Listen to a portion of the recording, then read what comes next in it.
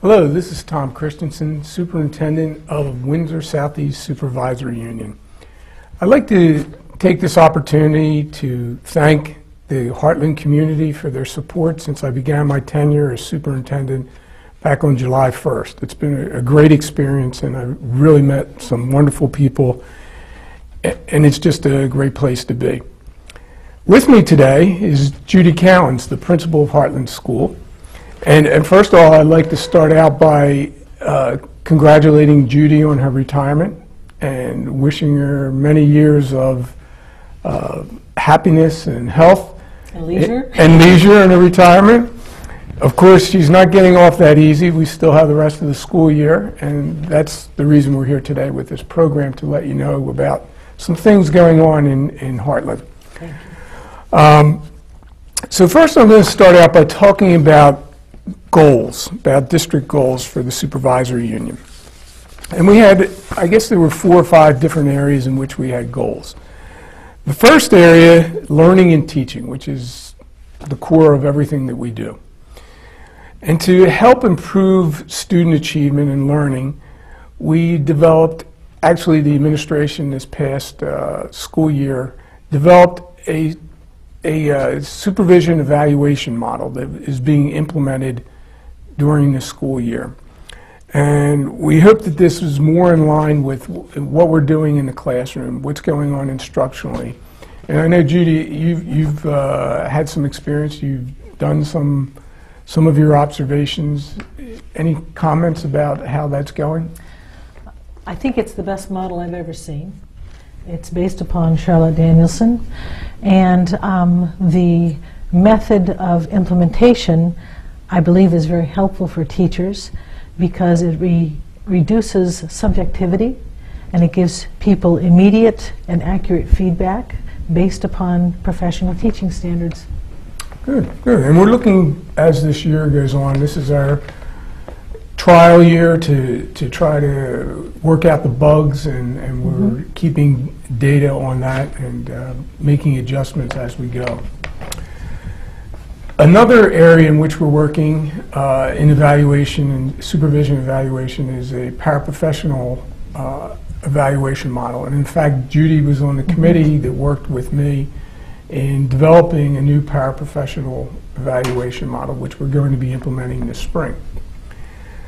A third area under learning and teaching is the implementation of skillful teacher training. All of our teachers over the next 2 years will be trained in the skillful teacher. So far, we had the first cohort finish of about 30 teachers. The second cohort has completed 2 of their 3 days of training, and then we'll begin a third cohort in the next month or so. Any feedback that you've heard about the skillful teacher training? Yes. I appreciate the fact that it's a model of training that is occurring while people are working. Although that is a little difficult because it takes people out of the classroom, I think it's much more efficient and usable to apply what you learn back in the classroom immediately instead of taking a course in the summer and maybe remembering what you're supposed to be doing in the fall. What I'm hearing from veteran teachers is that it's a really wonderful review of things that they've been exposed to before and know. It's helped to expand their repertoire of techniques and strategies for working with children, and they've appreciated that. For our new teachers, it's been wonderful because it's introduced them to research-based instructional techniques that they can immediately apply in their real world, rather than waiting for that moment when they finally get a classroom of their own. It's been very well received. And I think the important thing to mention here is that there is the skillful teacher and this new supervision evaluation model meld together. They're very closely tied, and we feel it's a good fit, and it's going to help us improve instruction in the classroom. I think so. It has removed any question of what is it that the principal is looking for when they walk into a classroom. Curriculum. Developing a rigorous curriculum is something that we are working on this year, and the way that we're doing this is by looking at our English language arts curriculum. We have a committee that's comprised of representation from each of the school districts in the supervisory union. And that committee has done some great work so far in helping to develop the English language arts curriculum and making sure that it's aligned with the Common Core standards. And that's something that we are going to be required to do in the next couple of years, make sure that all of our curriculum is aligned with the Common Core standards. So that this year we're working on English language arts. Next year we'll move into the math area and again form a curriculum team from across the supervisory union. Professional development. I've already mentioned the skillful teacher. We've also had 3 joint in-service days with all the school districts in the supervisory union. The first was in August when we rolled out the implementation of the new supervision evaluation model for teachers. And in October, we had a program on Bridges Out of Poverty, which is something that we really need to tend to across the supervisory union as we have more and more children who are falling into the poverty area. Right. And then the last in-service day, which will be March 13th, is designed to make sure that our teachers are on target with implementing the Common Core standards, giving them an overview and beginning to do the work of implementing the Common Core standards. Also, under learning and teaching, we had a goal for mentoring and induction. And in fact, all of our new teachers, new to the teaching profession as well as new to our school, any of our school districts in the supervisory union, have been assigned a mentor. We made sure that we had training for our mentors prior to this summer, and some of the training did go into the summer. And we've assigned mentors to work with teachers for the first 2 years that they're in the district. And I think that's important to get a new teacher or a person new to the district indoctrinated into the school culture and what's going on instructionally across the district as well as across the country, what's going on. So that is something that we implemented this year. And also we had, tying in with that, is a common in-service day, excuse me, for all the districts in the supervisory union for new teacher orientation. We did that back in August, and I think that was a good start for them and everybody hearing the same message of what our expectations are as a supervisory union in regard to the teaching profession. The next goal area was technology. And one of the things that we've done is we've made sure that in all of our teachers' improvement plans that they have a ISTE goal that they're working towards. Can you comment a little bit about that, Judy? What's going on, some things that may be going on with some of the goals you've seen with your teachers? I think it's been a wise move for the last few years to expect that teachers set goals and that one of their goals each year be related to technology. And when you make it a goal, people really take it seriously. And all sorts of wonderful things have been happening as a result. Every teacher has their own web page. People use it in various ways, from posting daily or weekly homework, to giving curriculum overviews, to adding links for practice, to different sites on the web, including resources for students so they can do their homework at night if they've forgotten something at home, and taking large projects and breaking them down into smaller bits and including rubrics for assessment of those projects. So I think that it's been really successful. It's taken a while, I think, for it to become part of the culture of the students and the parents to access it, but more and more and more I'm hearing, just check the website, you'll find the homework assignment. Or I didn't know how to help my child until I went to the link on the website. In addition to that, we have Power School, which shows people their students' grades And for a grade C in language arts, if you wonder why it is the way it is, you can click on it and you can see all of the homework assignments and whether they were all passed in and how the child, how successful or not the child was on each of them. So there's lots and lots of ways that those technology goals have been helpful. We also have smart boards, and so that has really changed the way people plan and implement their curriculum, the way they teach, and how interactive children have been with those materials. And we're even doing things like our librarian is using Skype to have author visits, interactive author visits with our students. They've been really successful. And we're about to begin to use the Vermont Learning Network, which gives us access to virtual field trips all over the country. Oh, that's so great. It's changed the way we work.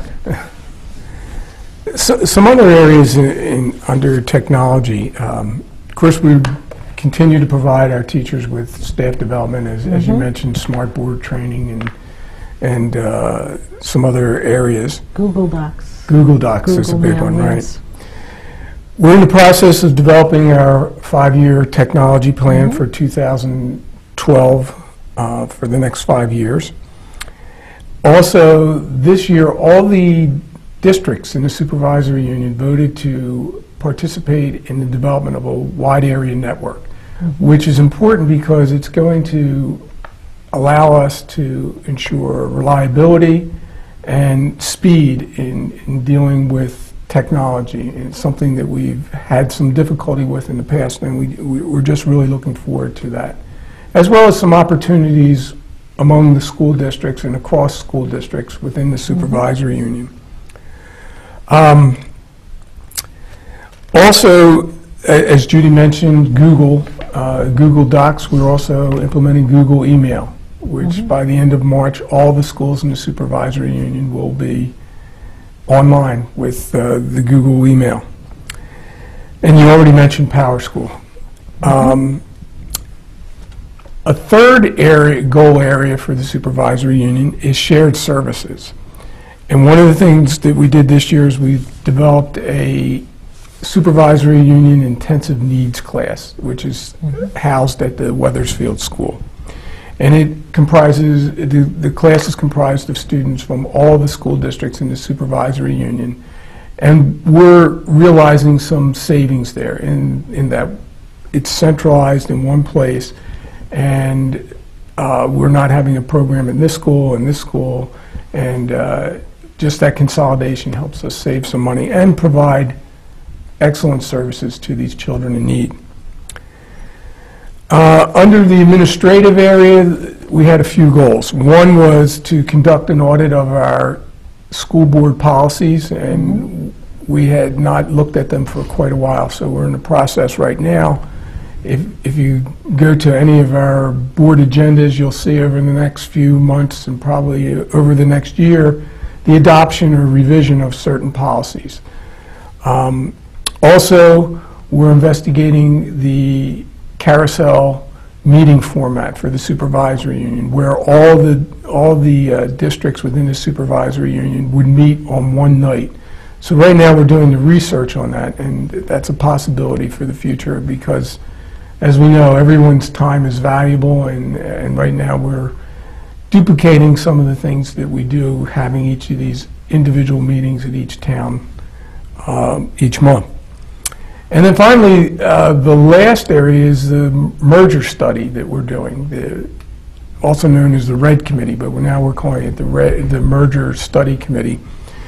And they began their work back in December, and we're looking at all the school districts. We're going to look at all the financial areas, the academic, all sides of this issue, and determine whether there is or isn't a good match in doing some type of merger.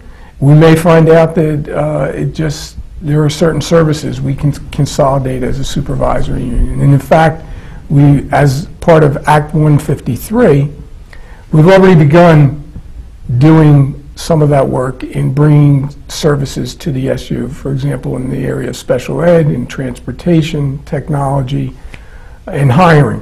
those areas have all been brought to the SU.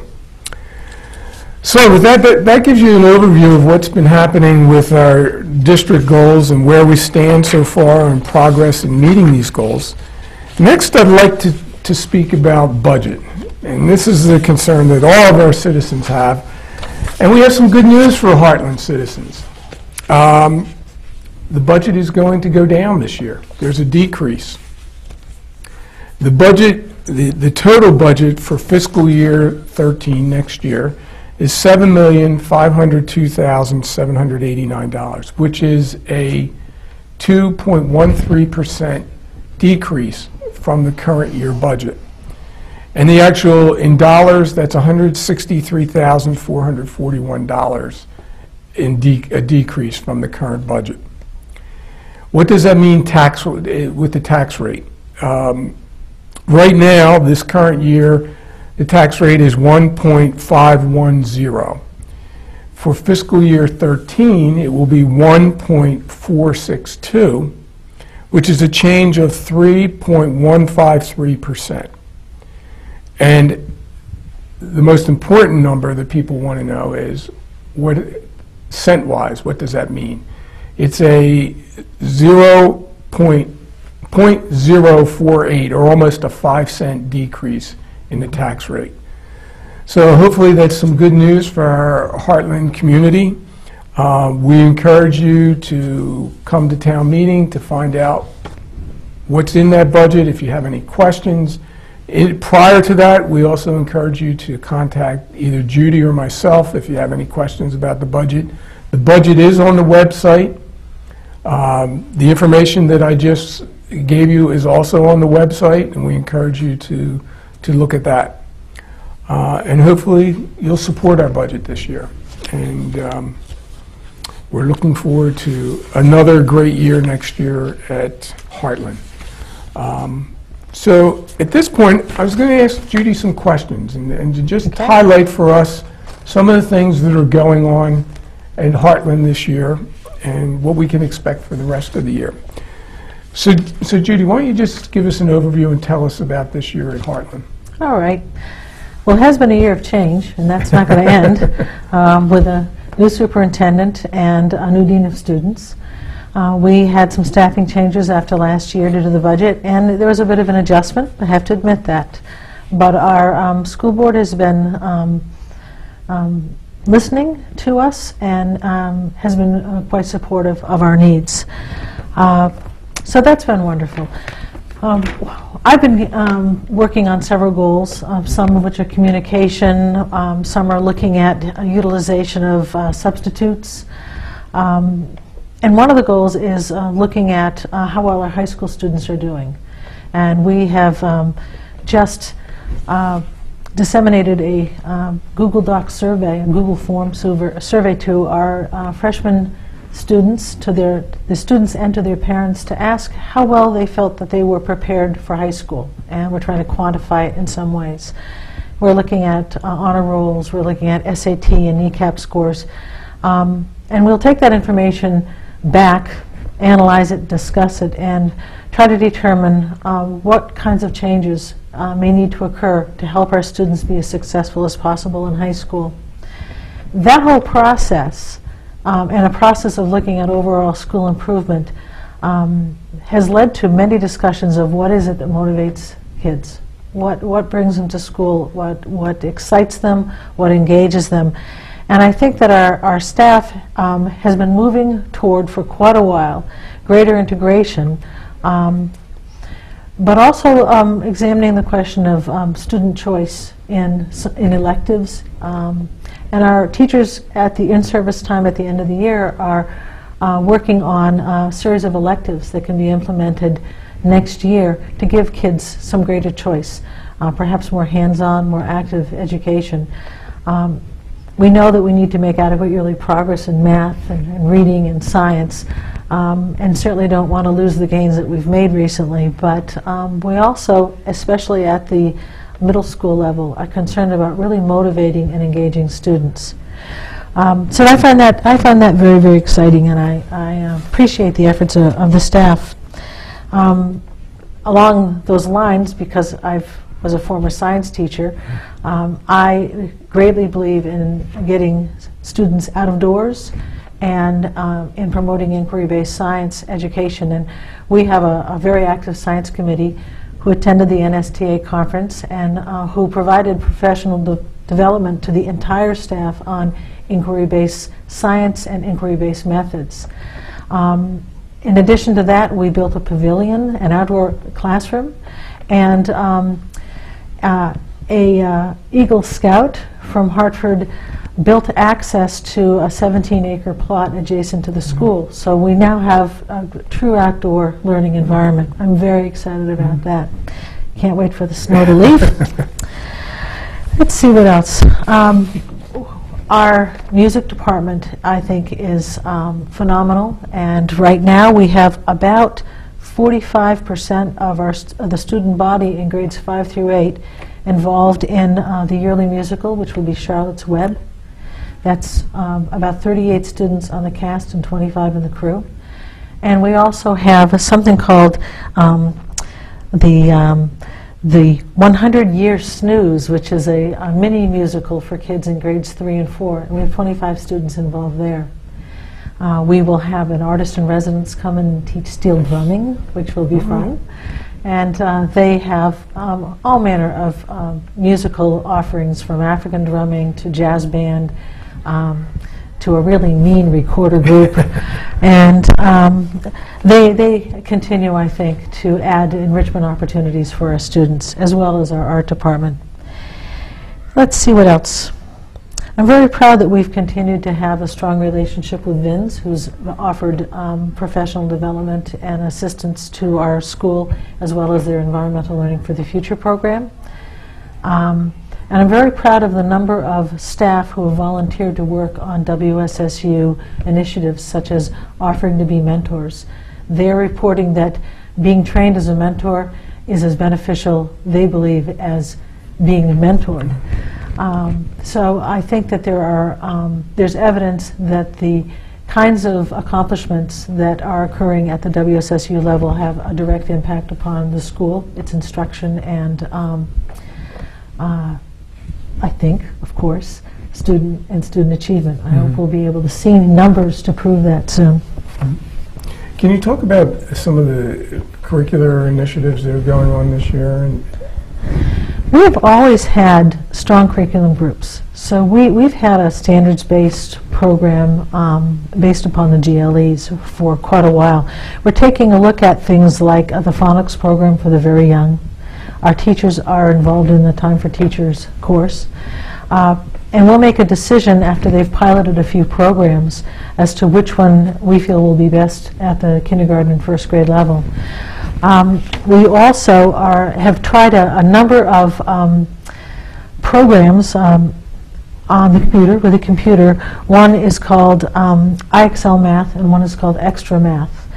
And both of these programs have engaged students. One is more based for helping computation and computational fluency. And we set a challenge for our kids that once they had accomplished the computational skills that had been determined for the grade level, that they would get there's a small bracelet that we ordered for each kid, and so the children are wandering around with their bracelets that prove that they've attained that. The other program is more closely aligned to the curriculum, and it has to do with, it's similar to Ames Web, but really monitoring where children are within their skills in particular areas, and so that the teacher can adjust their instruction to meet those particular needs. So that's been exciting.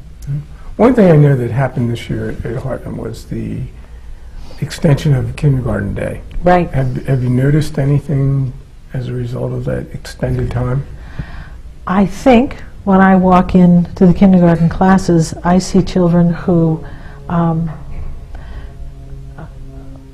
actually look more like first graders than kindergartners. Their reading skills, their writing skills, certainly their behavior, their understanding of routine have increased greatly. And I think that that was a very wise move on Hartland's part. Good, good. I think we're really going to see some results as the next few years once those children start to move through primary grades. You mentioned professional development. Anything else that strikes you in that area that? I think our teachers have been kept pretty busy between skillful teacher, time for teachers, mentoring. There are teachers who are continuing to receive professional development in their specialty, their area of specialty, such as our librarian, who's involved in a master's program, but also very involved at the state level and on our technology committees. I was talking to her today, and she's really surprised at how much the job of librarian media specialist has changed over the last 3 or 4 years, something she never expected. But she's been a real leader there. And that has certainly helped with curriculum integration, integration of technology into our curricular areas. And I also want to mention Art Skirker, who is the WSSU Technology Integration Specialist, and his help with our staff. Okay. I wanted to close our session by just giving an update about the principal search process. Right now, we have received the applications, we've screened applications and contacted the candidates that we want to interview. And we're going to be conducting, the interview team has been formed. It's comprised of teachers, support staff, administrators, parents, 2 7th grade students, and 2 board members. And that committee will be conducting interviews on February 1st and February 2nd. We have 3 interviews each day, and they'll make recommendations to the Board of Education for a second round interview. And we hope that by mid to late February, we'll be ready to make a recommendation to the board for a candidate that will be in the position. I don't know whether they'll be able to fill the shoes or replace Judy, but they'll certainly will have somebody on board come July 1st. And again, I just wish you the best of everything in your retirement, and thank you for your service to the Hartland school community. Thank you so much. I know with the process you're using, Hartland's going to be in good hands. Okay. Thank you, Judy. Thank you.